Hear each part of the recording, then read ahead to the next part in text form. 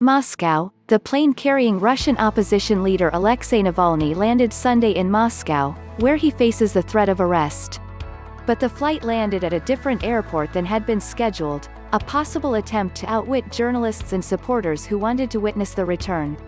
Navalny, who is President Vladimir Putin's most prominent and determined foe, was returning from Germany, where he spent 5 months recovering from poisoning by a nerve agent, which he blames on the Kremlin. Russia's prison service last week issued a warrant for his arrest, saying he had violated the terms of suspended sentence he received on a 2014 conviction for embezzlement. The prison service has asked a Moscow court to turn Navalny's 3.5-year suspended sentence into a real one. After boarding the Moscow flight in Berlin on Sunday, Navalny said of the prospect of arrest, "It's impossible, I'm an innocent man." The Kremlin has repeatedly denied a role in the opposition leader's poisoning.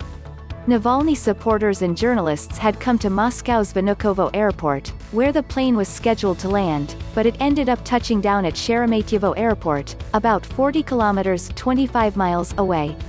There was no immediate explanation for the flight diversion.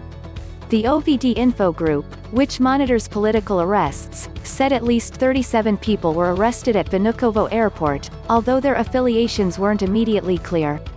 Vnukovo banned journalists from working inside the terminal, saying in a statement last week that the move was due to epidemiological concerns. The airport also blocked off access to the international arrivals area. Police prisoner detention vehicles stood outside the terminal on Sunday. The independent newspaper Novaya Gazeta and opposition social media reported Sunday that several Navalny supporters in St. Petersburg had been removed from Moscow-bound trains or been prevented from boarding flights late Saturday and early Sunday, including the coordinator of his staff for the region of Russia's second-largest city. Navalny fell into a coma while aboard a domestic flight from Siberia to Moscow on August 20. He was transferred from a hospital in Siberia to a Berlin hospital 2 days later. Labs in Germany, France and Sweden, and tests by the Organization for the Prohibition of Chemical Weapons, established that he was exposed to a Soviet-era Novichok nerve agent. Russian authorities insisted that the doctors who treated Navalny in Siberia before he was airlifted to Germany found no traces of poison and have challenged German officials to provide proof of his poisoning. They refused to open a full-fledged criminal inquiry, citing a lack of evidence that Navalny was poisoned.